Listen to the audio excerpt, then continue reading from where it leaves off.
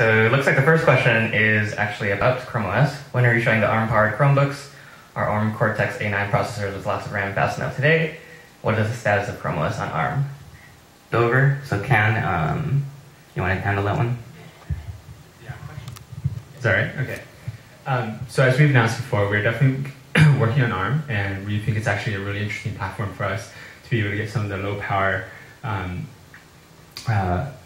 attributes you get with ARM devices and be able to get thinner devices as well. It's something the team is continuing to work on. We're obviously right now focused on getting sort of the Samsung and Acer devices out the door, but these are hot on the trails. Now we'll take a question from the audience. I have a question about Google Chrome Frame.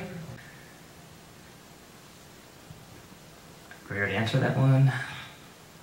What hardware requirements do you enforce for manufacturers to get access to the Chrome OS source code?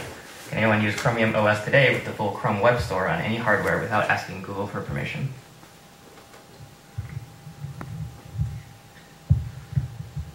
So today we're working in very tight collaboration with the manufacturers that we're working with to build Chrome OS. The hardware requirements that are in place today are something that we work very carefully on in order to develop and deliver the best experience possible on Chromebooks.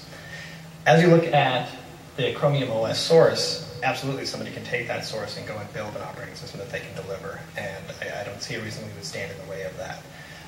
As far as the first Chromebooks, we want to work very closely with the manufacturers to make sure that the experience is as good as possible for our users. And I think we've been successful in doing that today, and we're really excited about continuing to extend that in the future.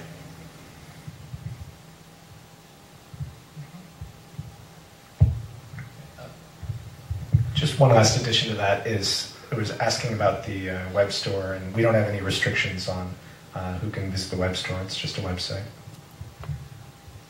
Okay, microphone.